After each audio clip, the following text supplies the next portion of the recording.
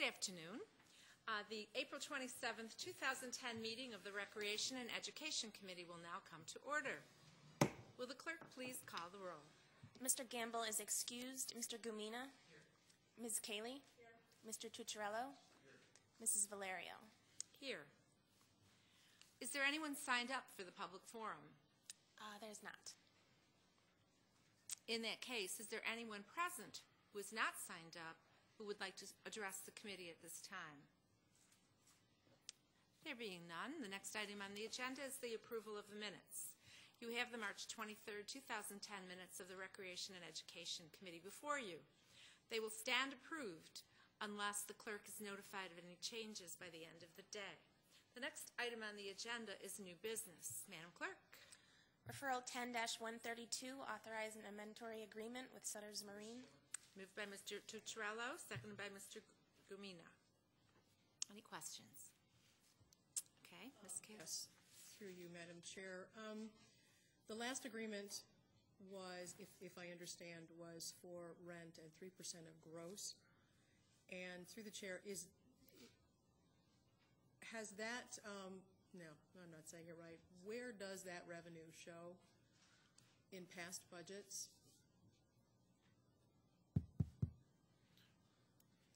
Through you, Madam Chair, Larry Stubb, Director of Parks. That revenue shows in the County Parks Department's revenue line. Okay, thank you. And through you, through the chair, could you just explain or describe concessions? I think I know what that is, but I'd just like it explained. Through you, Madam Chair, concessions as it relates to this contract? Yes, I'm sorry.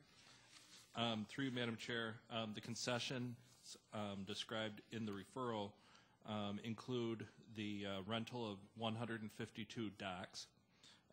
Also, the operator provides fuel, pump-out service, operates a ship store, services boats, and provides winter storage, and also operates a boat launch. Thank you. That's it. Okay. Any other questions? There being none, all those in favor, please indicate by saying aye. All those opposed? Item carries. Referral 10-133, authorize a contract. Okay. Moved by Mr. Gumina, seconded by Mr. Tucciarello. Any questions? Mr. Gumina.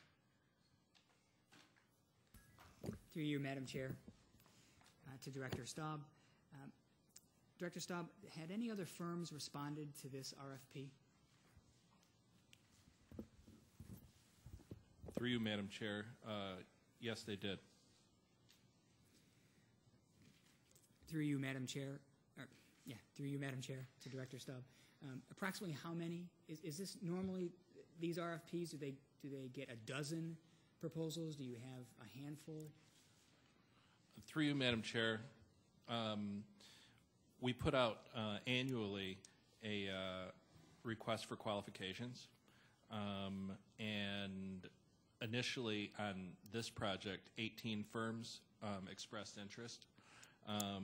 That was winnowed down based on qualifications and ability to perform this work down to 5 firms. And then we asked those 5 to send in formal proposals. That way we don't waste a lot of people's time.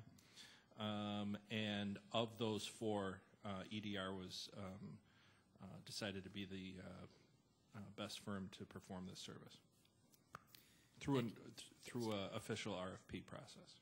Thank you. Through you, Madam Chair, to Director Staub. During this process, are there opportunities for the public to be engaged? Through you, Madam Chair, no. I'm sorry. Let me rephrase the question. Through you, Madam Chair, through the actual development of the master plan, will there be an opportunity for public to be involved? Through you, Madam Chair, of course. I misunderstood your question. I thought you meant through the RFP process. Yes, most definitely. The master plan process is inherently a public process. And one of the first things we will do, pending approval by the legislature, is have an initial public meeting where we kick off the master planning process and initially solicit ideas that the public has pertaining to the park in question, which in this case is Powder Mills. Okay. Through you, Madam Chair, thank you, Director Stahl. How long does it take typically for a master plan to be developed? Through you, Madam Chair, that depends on the amount of work involved. Also depends on the level of public interest. The last master plan we did with the Ellison Park area took approximately 18 months. This master plan, we are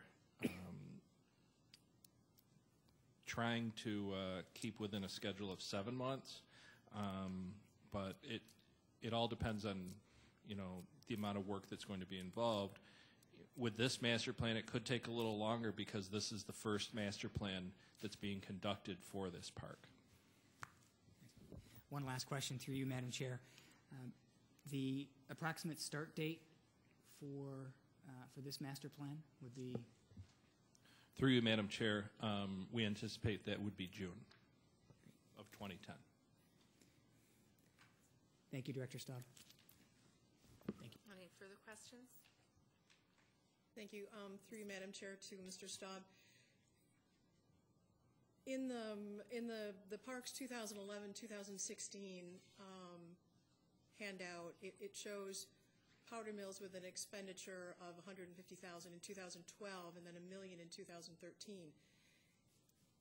This is 2010, so I'm wondering how that works into the budget. Is this additional? Through you, Madam Chair, yes, this was programmed for 2010. So if you went back a year, you would see this money programmed in 2010. What this is the master plan year. Next year, 2011, which you described, would be the design year for any projects that come out of the master plan.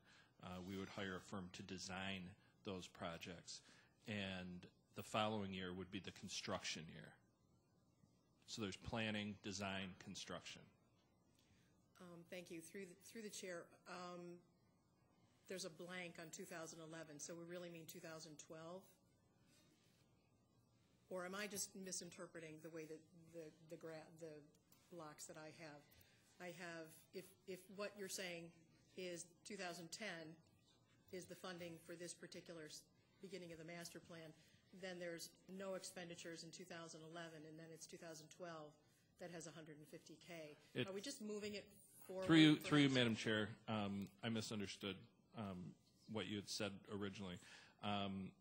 As I had said to Mr. Gumina, we anticipate that this plan will take us into 2011 for the planning portion. So we plan on wrapping up the planning in 2011, and then the design would be in 2012. The construction would be 2013. Thank you. Any further questions? I'm just curious. Is that million, that number that you have out there, is that for a new lodge, or do you think, or just various improvements total? Through you, Madam Chair, that's why we hire consultants. That will be determined as part of the master plan. Okay. And I wouldn't want to wager a guess on what those projects would be, but I would take a very educated guess and say that the bulk of that $1 million will be spent in rehabbing the structures that we have in place already, because it is a fairly developed park now, and it is an aging park. So a lot of those structures are in need of some rehab and some care. Thank you. Any further questions? There being none, all those in favor, please signify by saying aye. Any opposed? None? Item carries. Referral 10-134, Moved by Mr. Tucciarello, seconded by Mr. Gumina. Any questions? Mr. Tucciarello.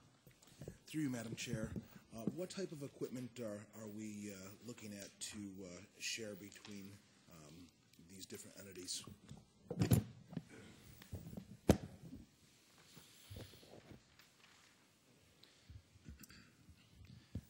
Through the chair, this is primarily, this is Mike Garland, Director of Environmental Services, and I'm here with Melvin Rose, county's fleet manager. This equipment is predominantly heavy equipment, which would include dump trucks, rollers, excavators, bulldozers, wideners, trailers, hydroseeders. That's the typical type of equipment that is within our shared services agreement. Is there currently a great need among these entities to share this equipment, or will we be seeing a growth in sharing as the fleet of equipment gets more compacted over time?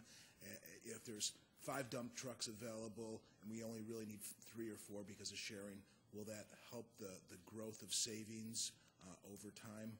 Are we looking at this twofold, or is it such a need right now? Through Madam Chair, as you may recall, this agreement was put in place just over a year ago in an effort to reduce duplication of equipment purchases in other municipalities. This referral then extends it further so that MCC and other governmental entities, if you will, would not have to purchase a duplicate pieces of equipment.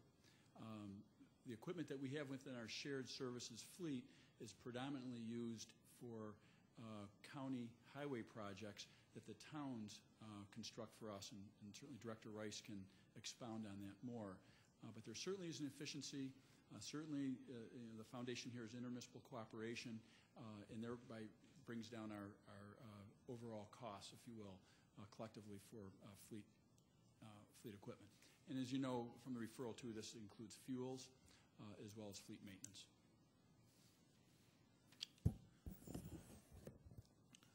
So, through you, Madam Chair, as time goes on and more entities get involved with the sharing,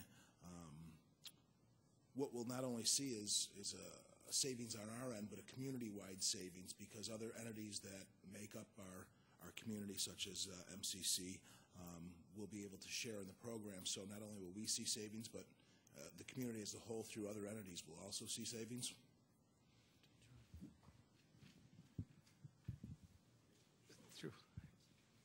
Terry Rice, Director of Transportation. Through you, Madam Chair, I guess the answer to that, it's certainly possible and probable that there should be some savings. I think we got to look at the different components of what the agreement is. In terms of equipment, there's always going to be equipment that certain entities, whether it be the college or whether it be another public authority or a highway department for a town, needs to have. They all will need to have dump trucks. But there is certain pieces of equipment that maybe they don't need to all have, such as we have road wideners, we have some of the rubber tire rollers, they have other different, we might have excavators, they might have other pieces of equipment that we can use of theirs and they can use of us. Likewise, the same with possibly an authority or an MCC. Similarly, where there could be some savings is that you wouldn't have on the alternative fuels, as Director Garland just talked about, is you wouldn't have to have say a fueling station. If we have some of the different fuels at one or several locations around the county, they all don't have to have their own. You wouldn't have to have one at MCC. They could come and fuel at our place, just like the towns can do now, or the city of Rochester. So, and as well as equipment, getting equipment fixed. So, I don't want. We're still going to need equipment. We just may, over long term, it would be more efficient in what equipment you're going to be buying if it's available somewhere else. Thank you. Any further questions? Mr. Gumina. Thank you, Madam Chair. Through you, to Director Garland. Is this agreement, does it cover school districts as well? Through you, Madam Chair, yes, it does. And through you, Madam Chair, did last year's agreement include school districts? Through you, Madam Chair, no, it did not. Okay, all right. My last question was going to be, have we had any school districts actually take us up on the sharing? But probably not yet, because they haven't had the opportunity. Through you, Madam Chair, that is correct. Okay, thank you. Ms. Cayley. Thank you. Through Madam Chair, even if this wasn't working last year with school districts, has there been conversations and interest from school districts to engage in this? Through you, Madam Chair, I'm not aware of any conversations at this point, but this referral does open up that opportunity. Okay, thank you. And additionally, just for my information, could you define what the county considers to be municipal corporation?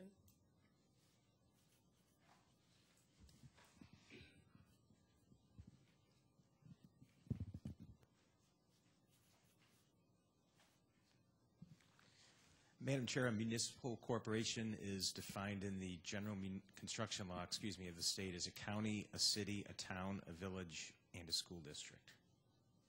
Okay, thank you. That's all. Any further questions? There being none, all those in favor, please signify by saying aye. All those opposed? Item carries. Are there any other matters to come before this committee? Okay, there being no further business, the April 27th, 2010 meeting of the Recreation and Education Committee stands adjourned. The next meeting of the Recreation and Education Committee is scheduled for May 25th, 2010 at 4:30.